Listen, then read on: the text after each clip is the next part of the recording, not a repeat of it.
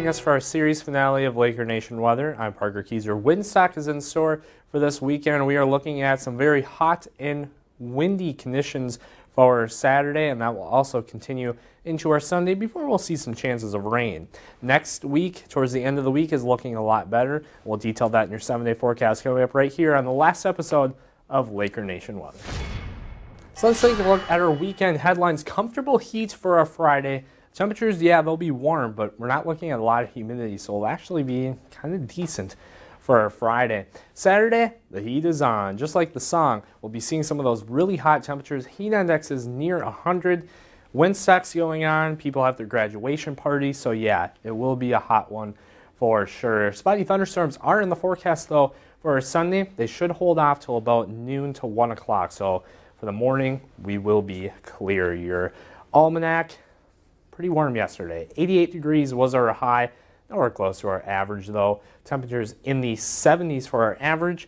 Record high, again, nowhere close. 103 degrees back in 2011. So yeah, we were pretty warm a couple years ago around this time of the year as well. Your regional forecast, I decided to change it up a little bit. I put Saturday instead of Friday, just because Saturday, again, the warmer day out there.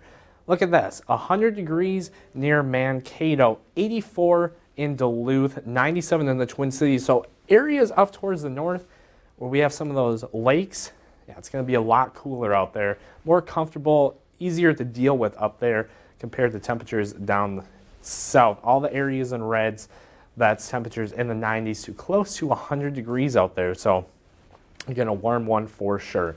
Your weekend forecast, 97 for our Saturday. Again, those heat indexes will be near 100. Winds gusting near 30 miles per hour. So windy, hot, and humid for sure.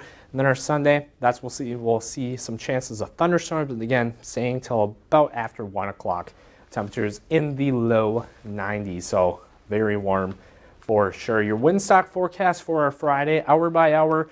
We're going to see a peak of around 84, and that will stick around for our 5 and 6 o'clock hour. Before then, we'll start to see those cool on down. Temperatures low 70s with clear skies for our overnight hours. For our Saturday, that's when, again, we'll start to see some of those warmer temperatures for sure.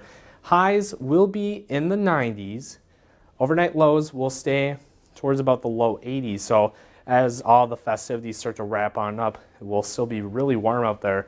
Those mostly sunny skies. Keep in mind the heat index will be near 100, so be sure to stay hydrated out there for sure with those winds gusting near 30 miles per hour at times for our Saturday. Your 7-day forecast, so after the weekend's over, we have a little bit of our mild heat wave. We'll start to see those temperatures cooling down with some chances of thunderstorms as we start to work towards the early part of next week.